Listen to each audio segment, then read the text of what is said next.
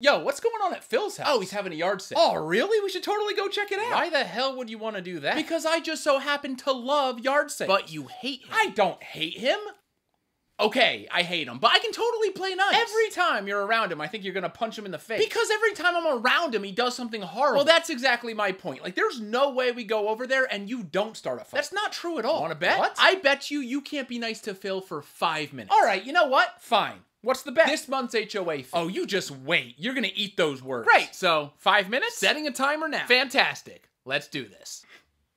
Hey, Phil. Oh, hey guys, what are you doing here? Just really like yard sales. Great, take a look around. Let's see. We got some candles, some old shoes, and wait a minute. Is that canned tuna? Yes, sir. $30 For tuna? It's vintage. You mean expired? That is definitely some kind of health code violation. Wait a minute. What the hell is that? What is what? That is my leaf blower. Oh my God! I've been looking everywhere for that. You Hey, mother. Joe, don't forget our bet. Son of a.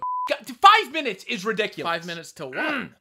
Okay, Phil, why do you feel the need to constantly steal my stuff? I don't steal your stuff. Yes, you do. And now you're trying to sell my leaf blower. It's just to get people over to the yard sale. I wasn't actually gonna sell it. It's next to a for sale sign. Trust me, I would never sell your leaf blower. Hey, I'll give you $5 for that leaf blower. Sold! What the hell? It was an offer I couldn't refuse. He is right, Joe. I mean, that's just smart business. Oh my God, 1 more minute. This is fun. I'm so glad you guys came by. Totally agree. I mean, you guys are having such a great time together. You know, Phil should join your softball team. Wouldn't that be a great idea? Oh, I'm good. As an ex-college athlete, I can't really stand playing with the uncoordinated. That actually reminds me, I saw you on your morning jog yesterday, and let me just say, those pasty legs in the short shorts, not the best combo. I mean, kids live on this street. Oh, and speaking of kids, you know, your son, the chubby ginger, he really needs to start some sort of exercise regimen, because I know early onset diabetes when I see it, and he's like 1 Snickers bar away. I mean, honestly, Wait, what the hell is that? Is there a timer going off? looks like my 5 minutes are up, Phil. What do you mean? I mean, now I can say whatever the hell I want. No, Joe, please don't. Ever since you moved into the neighborhood, my life has been a living hell.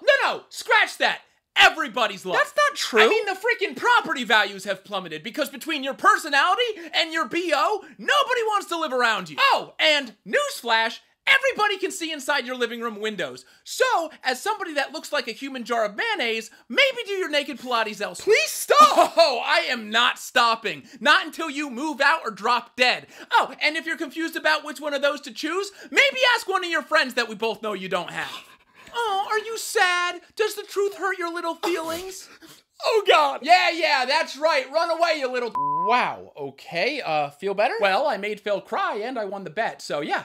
Feel pretty great. Yeah, but still, that sucks about your leaf blower. Oh, nah, that's fine. It is? Yeah, you don't remember? I borrowed that leaf blower from you.